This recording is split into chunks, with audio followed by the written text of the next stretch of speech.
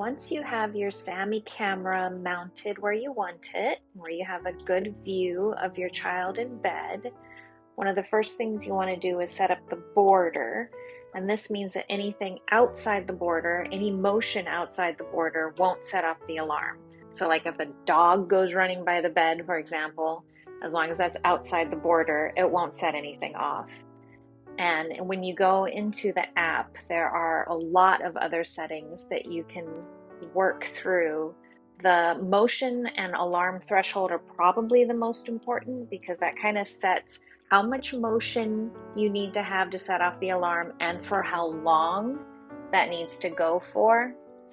You can also set up an alarm schedule, which is great so that it won't be alarming any motion when your child's maybe not even in the room. You can set the alarm volume and what kind of sound you want it to make. They have a few different options for sound.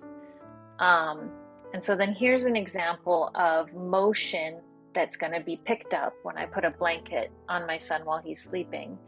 But because the motion isn't continuous and it doesn't hit the 20-second threshold that I have set, it doesn't set off any alarms.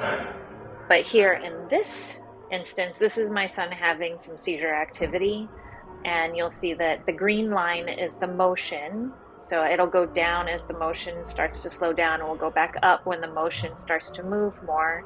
And then the red line is that 20-second threshold that I have it set to. So as long as that motion is going on above my sensitivity level for more than 20 seconds, it hits the alarm, and then I hear about it.